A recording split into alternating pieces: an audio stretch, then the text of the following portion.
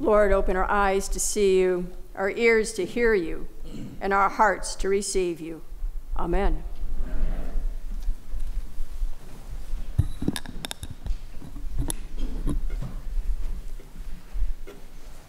So the Hebrew scripture passage that we heard this morning is called the Akedah, or the binding of Isaac in Judaism. Jewish commentators believe it refers back to ancient times when child sacrifice was still practiced by many religions. In other words, God was asking Abraham to do what the other neighboring tribes' gods asked them to do.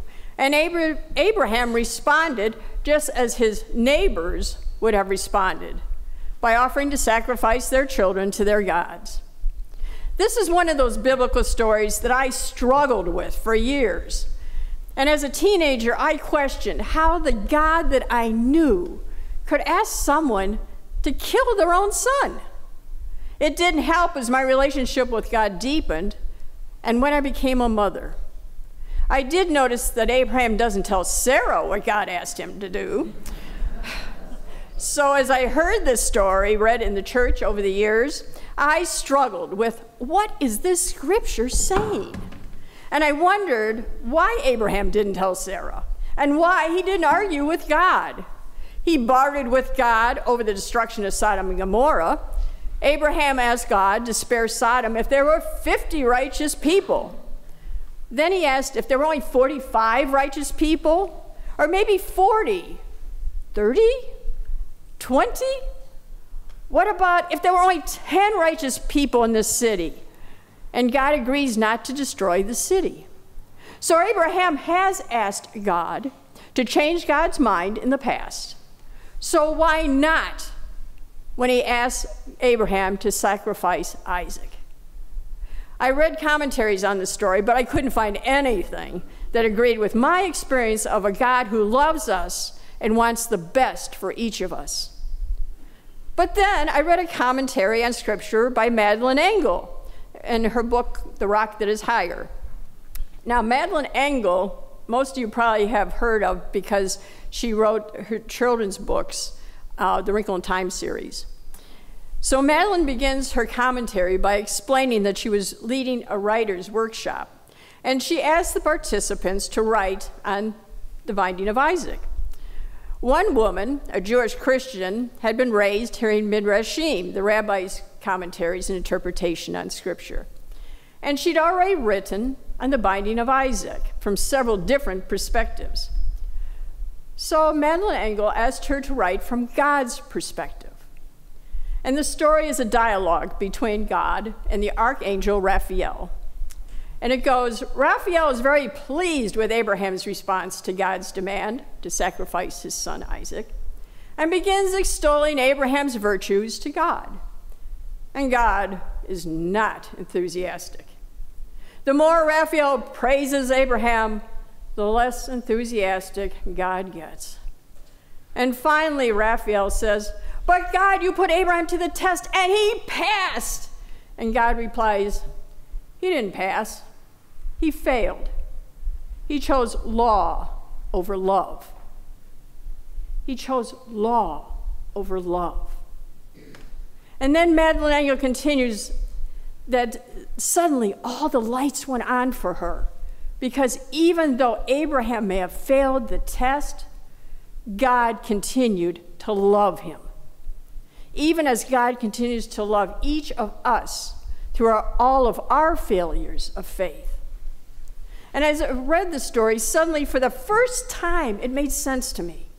Of course, Abraham failed the test, but God continued to love him anyway, just as God continues to love each of us, even though we make bad decisions and fail to be the people that God wants each of us to be. God continued to be with Abraham, just as God continues to be with each one of us. And in the Christian tradition, there's Peter, who on the night that Jesus is arrested in the garden tells Jesus that, Lord, I am ready to go with you to prison and to death. And Jesus says, I tell you, Peter, the cock will crow this day. The cock will not crow this day until you have denied me 3 times. And we know how the story goes. When they had kindled a fire in the middle of the courtyard and sat down together, Peter sat among them. Then a servant girl, seeing him in the firelight, stared at him and said, "This man also was with them." But he denied it, saying, "Woman, I do not know him." A little later, someone else, on seeing him, said, "You also are one of them." And Peter said, "Man, I am not." Then about an hour later, still another kept insisting, "Surely this man also was with him, because he is a Galilean." But Peter said, "Man, I do not know what you are talking about." And at that moment, while he was still speaking, the cock crowed. The Lord turned and looked at Peter. And Peter remembered the word of the Lord, how he had said to him, "Before the cock crows today, you will deny me 3 times." And he went out and wept bitterly.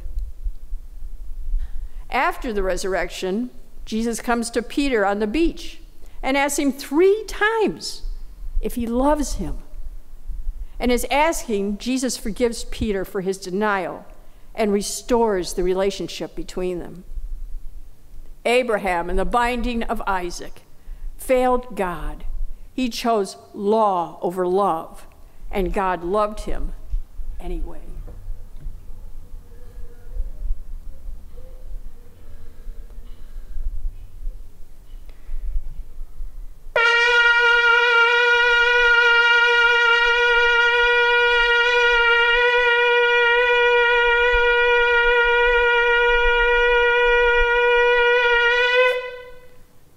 Wake up!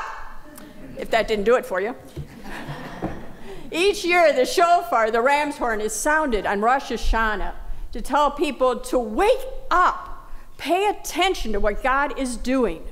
The shofar, the ram's horn, is a reminder of God's providence, a reminder of how God provides for God's people. As the people heard the binding of Isaac read on Rosh Hashanah, the ram's horn reminds them that God will provide. And Abraham looked up and saw a ram caught in the thicket by its horns.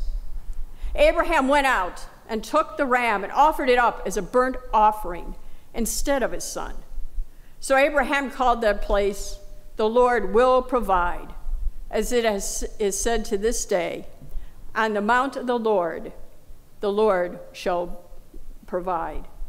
The ram was there, but Abraham was so focused on what he thought God wanted him to do that he failed to see the ram. How often do we fail to see the opportunities or gift that God has given us because we are so focused on what we think God wants us to do? When Mark and myself were discerning our call to ordained ministry, I thought God was asking me to give up the trumpet. So I prayed and told God that I would give up the trumpet. So I quit the orchestra, even sold one of my trumpets because I was sure that I was not going to be going to seminary and playing there. Well, once we arrived, Mark and myself were asked to fill the newly created positions of music tutors for the seminary community. And then I was asked to play for morning prayer and the community Eucharist. And then it turns out that a classmate's husband played with a quintet from the Air Force Band, and they needed another trumpeter. So God did provide the opportunity to practice and play the trumpet, and continues to provide opportunities for me to play. But I was so focused on going to seminary and my idea of what God intended that I failed to perceive that God would provide ways for me to continue to use my musical abilities. So now I have the opportunity to sound the shofar in the church, saying, "Wake up, pay attention to what God is doing." Just as the shofar is sounded in the synagogue to remind people that in the binding of Isaac, God did provide and continues to provide for each one of us.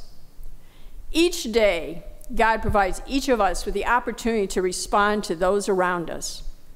Do we become so focused on what we think God wants us to do that we fail to see the opportunities before us?